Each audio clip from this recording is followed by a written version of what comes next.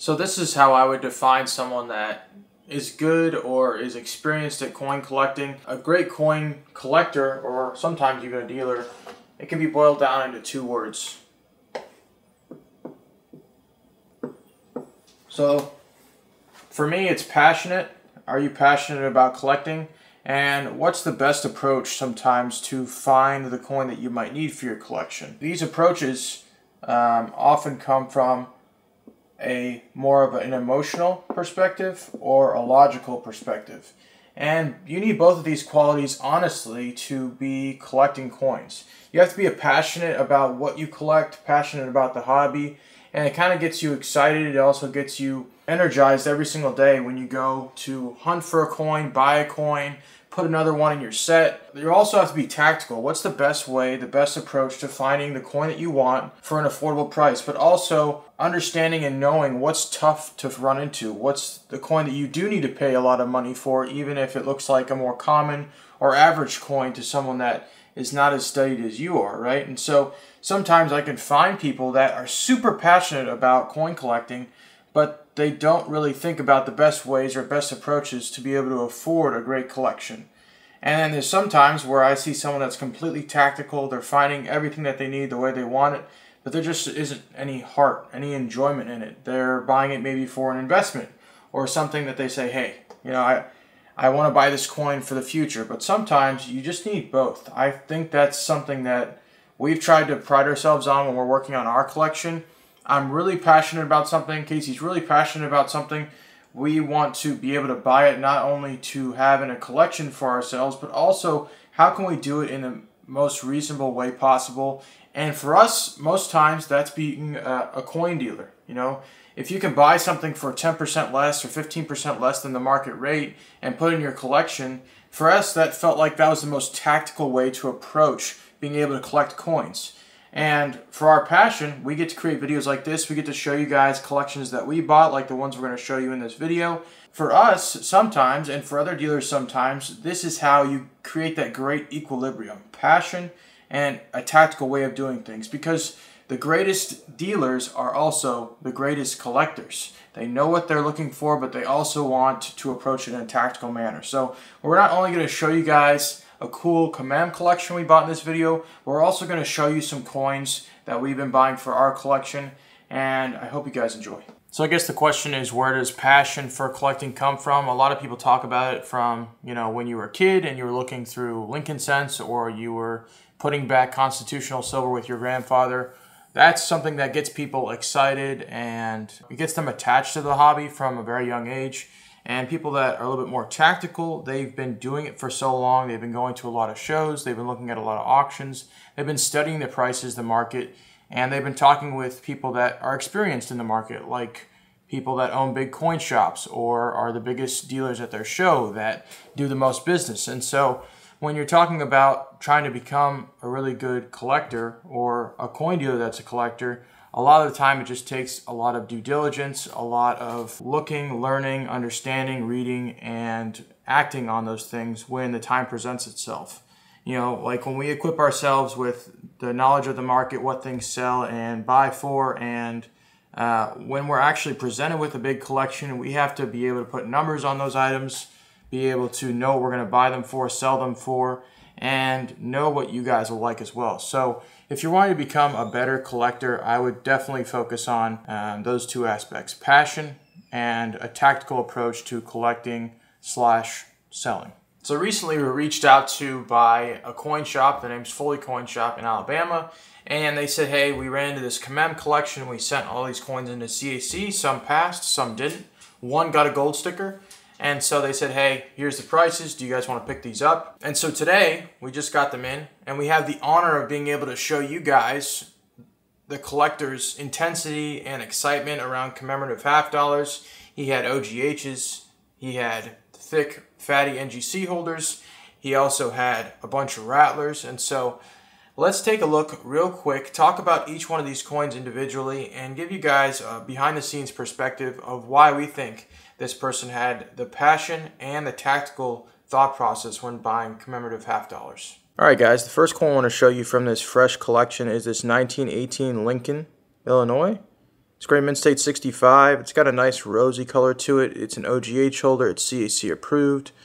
The collector picked out a nice example. A lot of these coins, like I said, came from the same era, so the reason why I think this coin collection is so nice is because it's really just untouched, and a lot of these coins are submitted in the 80s and 90s.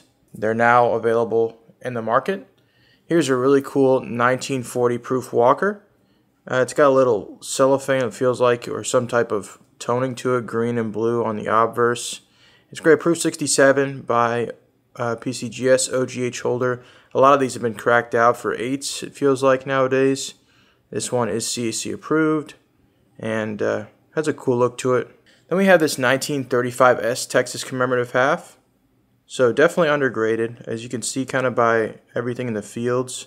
It's just very problem free, probably a 6 by today's standards, and that's what they were thinking probably when they were looking at this coin for CAC approval, and I'm glad it got that gold bean. And you know, we paid decent money for that coin. We didn't get the gold bean on it ourselves, and so we're going to offer it to you guys for a fair price also. Up next is this 1928 Hawaiian commemorative half. This one has a little bit of a gray matte finish to it. It's an OGH 2.2 gen holder. It's CAC approved. Exceptionally tough to get CAC approved, and there's not many OGHs that hit the market. So with a lot of these coins, you're paying for the sticker, you're paying for the plastic, but you're also paying for a wonderful coin. And I don't think the collector fully understood what he was buying or submitting back then.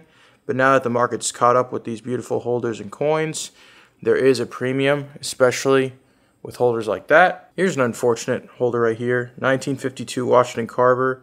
It's in another 2.2 gen holder, mint state 65. It is CAC approved, but it has some big, huge cracks up here, little splits on the edges, and unfortunately these are super fragile. But as long as the collector had these coins for 30 plus years, 40 plus years, it's bound to happen for sure. Then we have Casey's favorite of the whole video, this 1920 Maine. It's graded mint state 65. And it is CAC approved, another 2.2 gen holder, extremely tough to find blast white. And there's a lot of collectors out there looking for this coin. And it is super flashy, super beautiful. And so happy to be able to share it with you guys. Can't even pick it up too well just because of, like I said, how crazy the luster is. Then we have this 1936 Cincinnati, another tough coin to see with a sticker. There's just so much going on in terms of availability in the fields for a hit. And this coin has beautiful gem luster. You could see that cartwheel going, and you could also see how problem-free the fields are. And look at all that real estate out there. But excellent design. People love these, and they become a little bit pricey, especially in about 66, 67. But that one's a nice, affordable gem. Then we have this 1938 New Rochelle in the fatty holder. It is CAC approved. It has some gorgeous rim tone to the coin. Exceptional gemmy luster. Once again with those cartwheels you could just see circling the coin. And then we have kind of the same story on the back here with that nice little rim toning and stunning originality. Then we have this 1926 Sesquicentennial commemorative half. A lot of these come really dark and bland looking. This one is in a 64 grade. Extremely gorgeous luster, CAC approved. I mean, just a phenomenal coin. Always love buying these. Have to pay a premium for them, but I mean, they'll sell themselves. And that's kind of the coins that you want most times in your collection. We have a 3 Arkansas run of Rattlers. This is the 38D in mint state 62. Nice white looking coin. Then we have this Lafayette commemorative dollar, so one of the only commemorative dollars, and it is CAC approved, an old fatty holder. It has like a kind of gray proof-likey finish on both sides of the coin. You can kind of see how there's a disparagement between the details and the field. It's kind of like a, I don't know, it makes the luster really pop on the coin. Another coin that's kind of tough to find in an older holder and super original, but really nice. Then we have this 1927 Vermont commemorative half in an OGH. Very cool coin. Alright, the next coin is this 19030 Morgan dollar, graded mint state 63. CAC approved. Great luster. Tough sometimes to find on these New Orleans date mints, especially this older date mint right here. Then we have this 1936D San Diego. Once again, just a stunning premium quality coin. And has that great luster to it. And these kind of come standard that way, but it's cool to have that OGH and CAC approval. Then we have this 1925 Vancouver commemorative half. It's great mint state 65. It's got a little bit of a purple toning to the obverse. Stunning originality, great luster, great holder, and now with the bean. Then we have this 1936 Wisconsin commemorative half with some interesting color on both sides of the coin. Kind of has a goldish brown to it.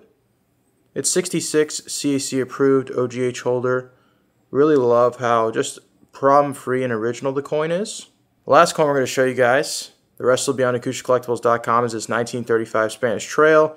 Great mint state 65 CAC approved in an old fatty holder. Can't show you everything right now, but these are some of our favorites. We hope you guys check out the rest.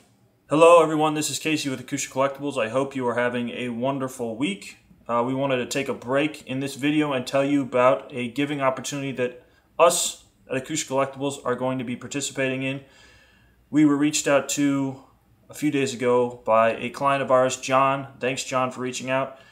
John started to inform us about a young baby girl, less than a year old, Aspen. The first 4 months of her life, she was in a NICU division of the hospital, and she got out for Christmas and the holidays.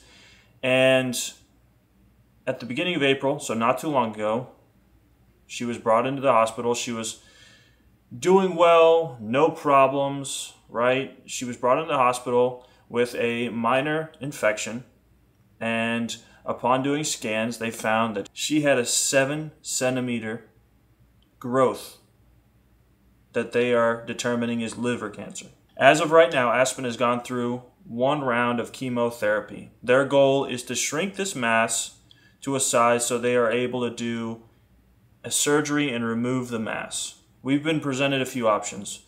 They have a fund out for baby Aspen.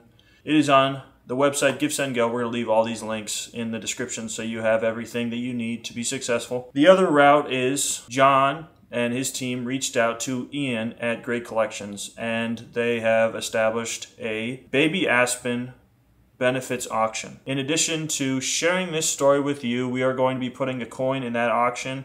We are going to be showing you how to fill out the paperwork, and we're also going to be showing you right now what we're going to be sending in. So the coin that we are going to be sending in is an 1885 O Morgan dollar graded MS64 with a CAC sticker. It is lightly toned. It is in a rattler holder. Front side has Drew and Casey with Acoustic Collectibles. And the back has Ben the Coin Geek. A few years ago we set up with Ben at a show in Texas, and we asked him, hey, we've got this rattler, Ben, can you sign the back? So we thought there is no better time to put this coin up for sale and auction than now for baby Aspen. Do what you can. We're going to do the best that we can. We are going to keep you updated on everything that is going on with this. Some dates that you should know about. The auction date is set for June 2nd, and Great Collections is wanting to receive all of the coins that they are going to be putting into this auction by May 10th. If you're interested in sending something in, do so. Again, we're going to be posting all of the links below, and we're also going to be showing a document on how you should fill it out. So all of this and all of the proceeds go to Baby Aspen Benefits Auction. Thanks again, and we appreciate all of the people that support us and give to these causes that we mentioned. We are just humbled by this opportunity to shed light on a tough situation, on a family that needs us more than ever. So I would say for the past year and a half at least, we've been starting to collect seeded dollars. Seeded dollars for us has really gotten, I don't know, a passion and excitement for us to start not only collect more, but also be able to sell more coins to you guys. You know, because when you see a coin that you really love and that you can get for a good price and you feel is undervalued and you get to keep it yourself, there's just something great about that. And so, like I said, we spent a good amount of time looking for seeded dollars, and in today's video we're going to show you guys the progression of our seeded dollar set.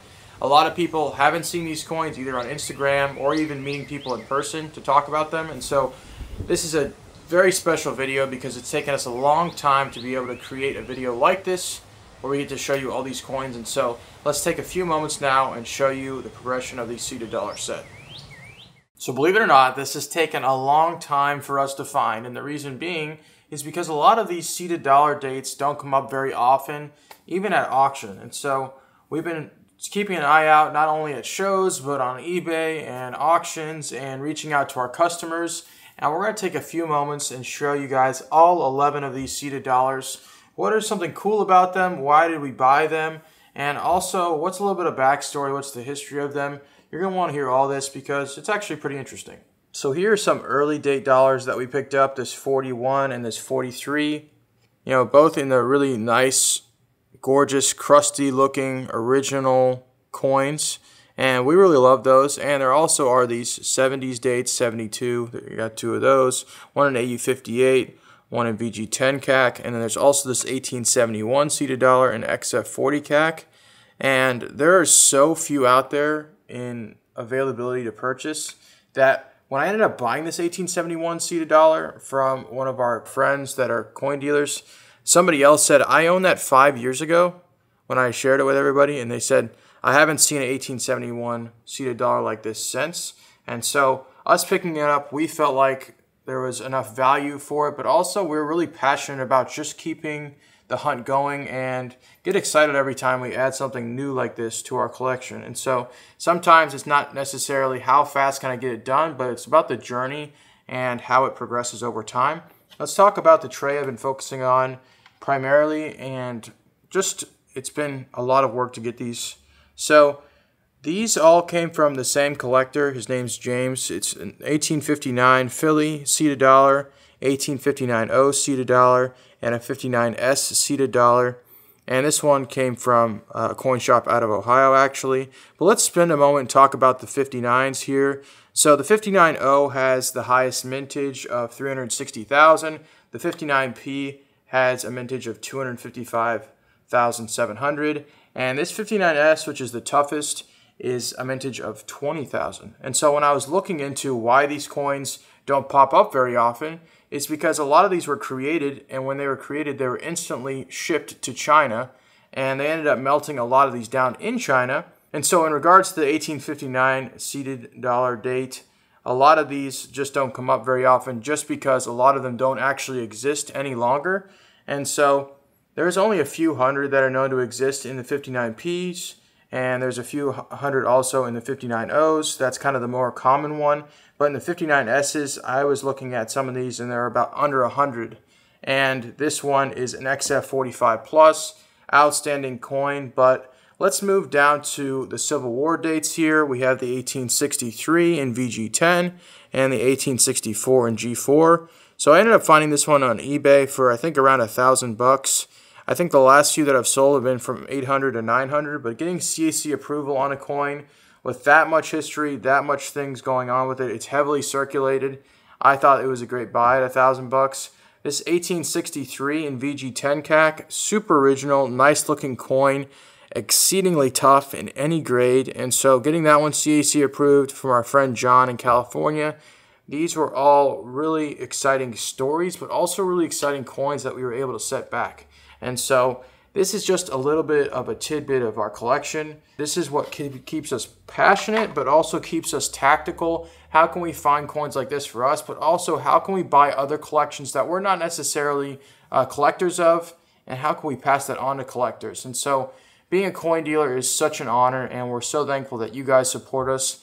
And this is just a little bit of part of our personal collection, like we said. If you guys enjoy videos like this, make sure to leave a like, comment your thoughts on this collection and the coins we showed off today, and we'll see you guys next time.